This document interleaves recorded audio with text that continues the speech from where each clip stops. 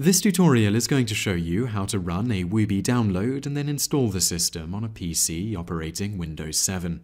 The first thing you are going to need to do is download the installation package. Open your preferred internet browser and visit www.ubuntu.com/desktop/get-ubuntu/windows-installer. Scroll down the page and click the Get the Installer button.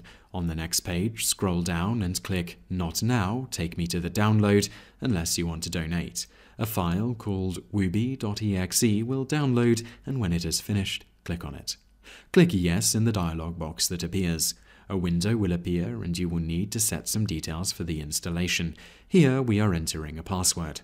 Click Install and a download will begin. This can take some time depending on your internet connection, as the file is large. Once the download and install has finished, you will see a screen asking you to reboot. Click the Reboot Now option and click Finish. The computer will restart. As the computer boots up, you will see that the Ubuntu load screen appears, indicating the install has gone well so far. You will eventually be presented with the login screen. Type your password and then press Return on the keyboard.